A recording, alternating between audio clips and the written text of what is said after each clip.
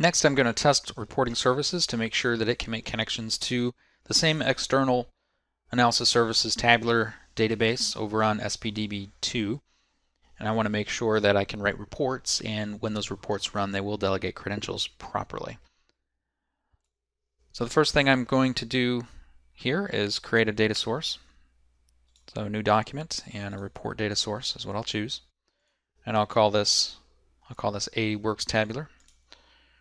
Tell it that this is an analysis services database.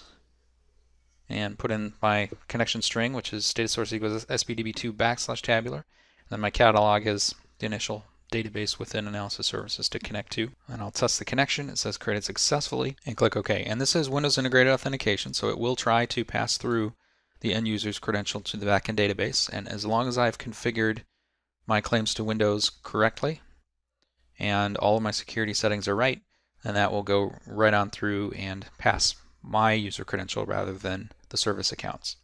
So next I'll go into my document library, and I'm going to create a new report, and I'll use the reporting data source that I created in the other library.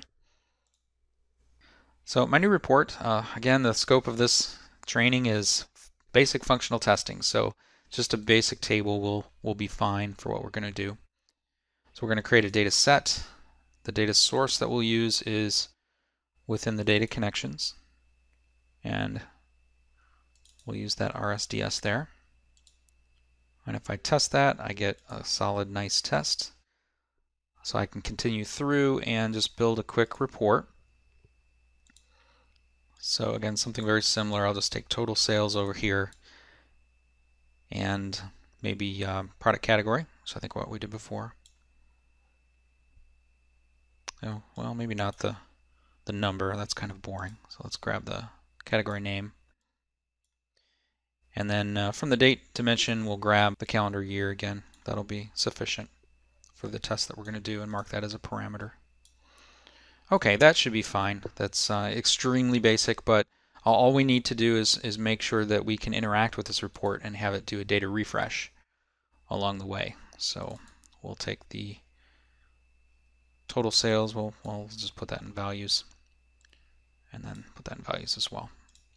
Okay, very boring report, but it'll get the job done. Maybe give the category name a little more space. Okay, and we'll title this just test report, or test delegation. And then I'm going to save that, and I'll drop that in the documents folder. And this is going to be my SSRS functional test. And I'll save that. And then before I exit the designer, I'll go ahead and run it from within reporting services designer here, make sure it works. Or it doesn't. Let's just run it for all. Okay, so we're getting a pretty solid test there. It's you know, we're able to hit the database. We're not getting any errors, and our numbers are hopefully changing as we go here. Yeah, they are. So that report's fine. Now let's go ahead and run that from SharePoint and make sure that it works within the environment. And just because I want to do kind of end-to-end testing, observing the inside of the black box, I'm going to clear out Profiler before I run this test. Come back in here and choose a calendar year. So I know 2003 is one of the ones I can choose. Apply that, and I have values. And then if I change that to 2004, I should have different values. I do, so I feel good about that.